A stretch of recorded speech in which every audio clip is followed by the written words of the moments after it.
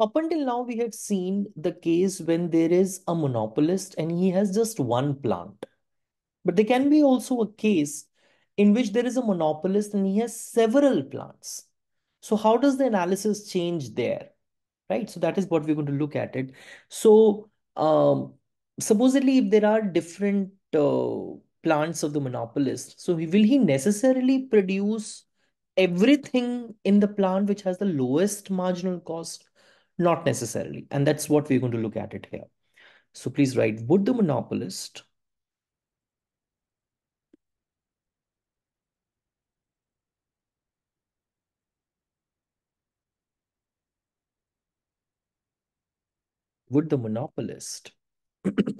produce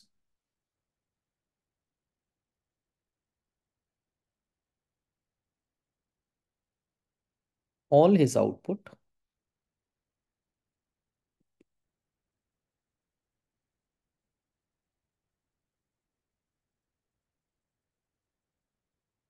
in the plant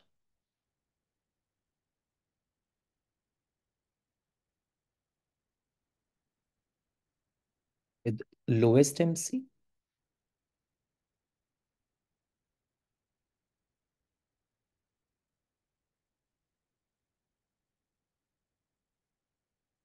Not necessarily. Not necessarily, right? So supposedly if there are two plants,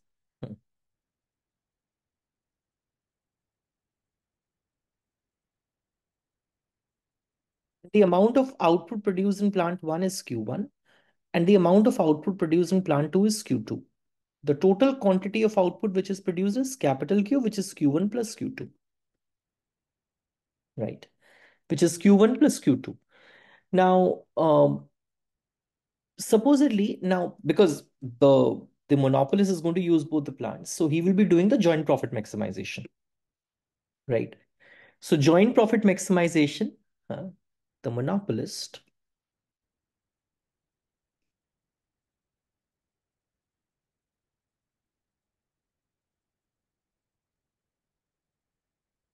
maximizes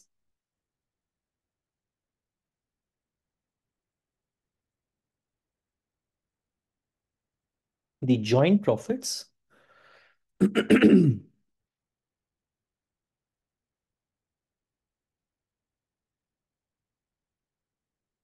from both plants, right?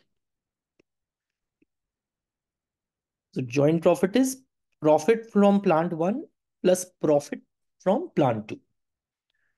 So profit from plant 1 is TR1, which is the function of Q1, Q2,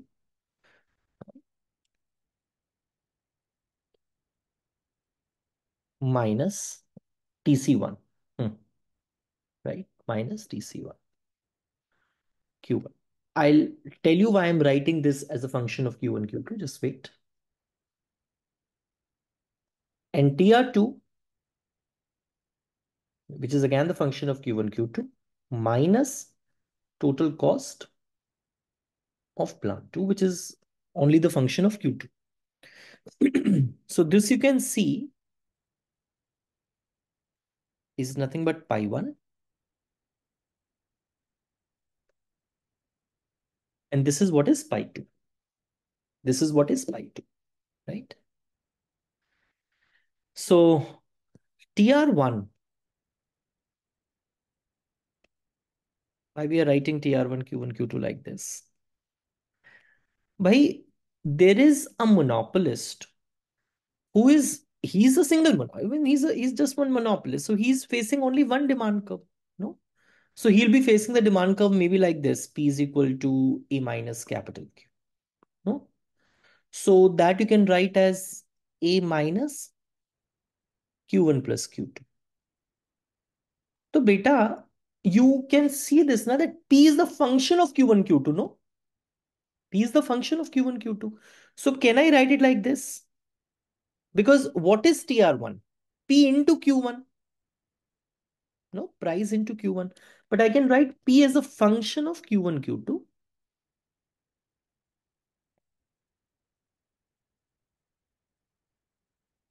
into Q1 minus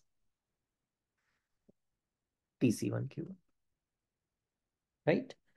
Similarly, P is a function of Q1 Q2. This is TR2 is P into Q2.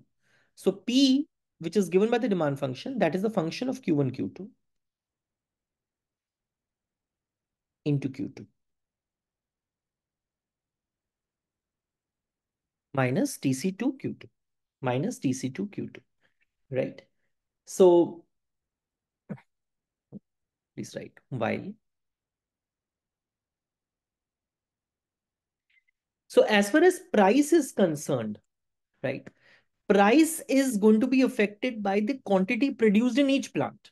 Because भाई मेरा market तो एक ही है. I just have one market.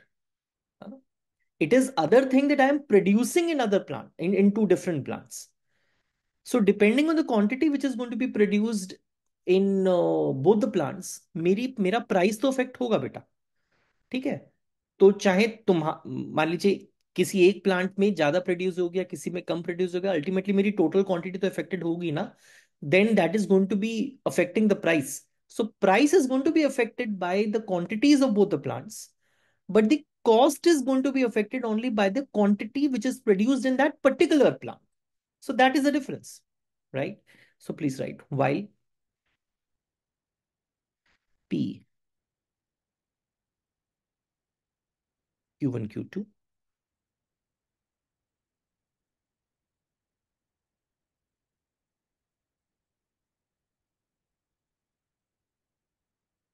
is affected by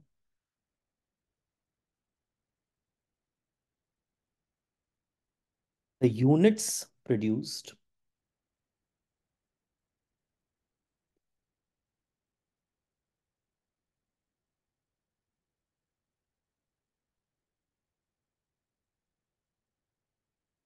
in each plant, right?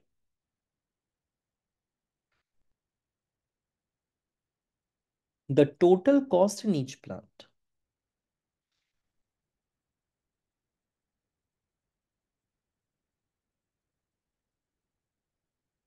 depends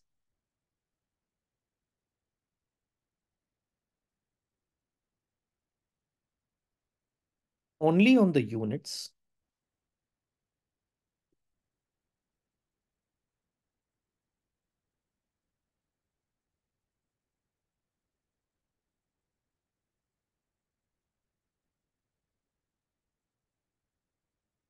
produced in that particular plant.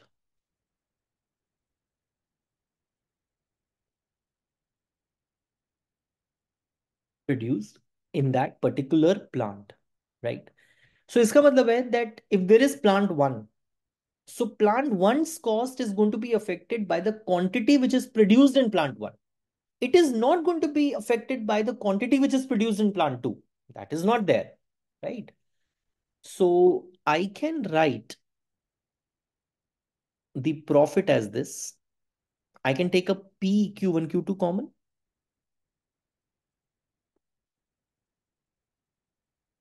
into, you can see now, it is Q1 plus Q2 minus TC1 Q1 minus TC2 Q2. There will be two first order conditions. First with respect to Q1, other with respect to Q2. So del pi by del Q1 is first function as it is into derivative of the second function with respect to Q1, that is 1, plus second function as it is into derivative of the first function with respect to Q1, right? Minus del C1 by del Q1 equals to 0, right? Okay. And what is del pi by del Q2? First function as it is into derivative of the second function with respect to Q2 is 1, plus second function as it is into derivative of the second function, derivative of the first function with respect to Q2 is del P by del Q2 minus.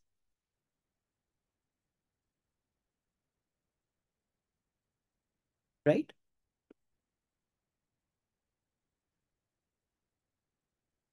So what is this? This is MR1. है ना? What is this? This is MC1. What is this? This is MR2. What is this? This is MC2. Right? Uh, Now, so the condition becomes what? If del P by del Q1 is equal to del P by del Q2, if this is same, then MR function is also same. MR1 is equal to MR2, right? तो फिर ये MR1, MR2, they will be equal. So let's say that is equal to MR then, right? That will be equal to MR then.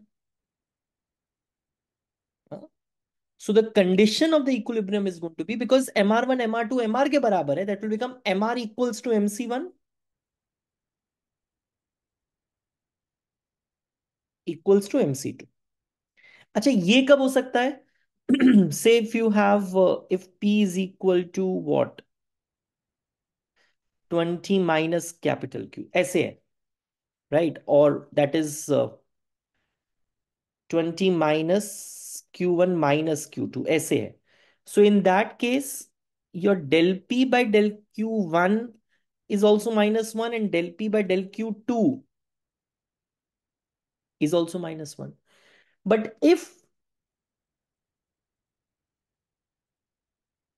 del P by del Q1 is not equal to del P by del Q2, right? अगर वो same नहीं है, then the condition becomes MR1 equals to MC1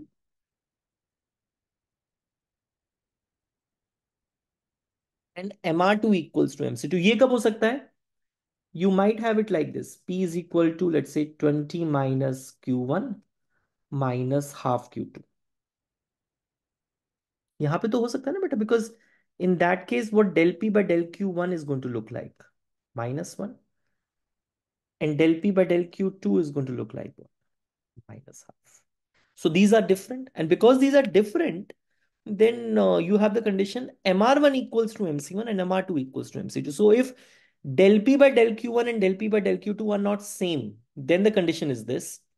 If they are same, then the condition is this, right? Uh-huh. So this is about the multi-plant monopolist. Thank you, beta.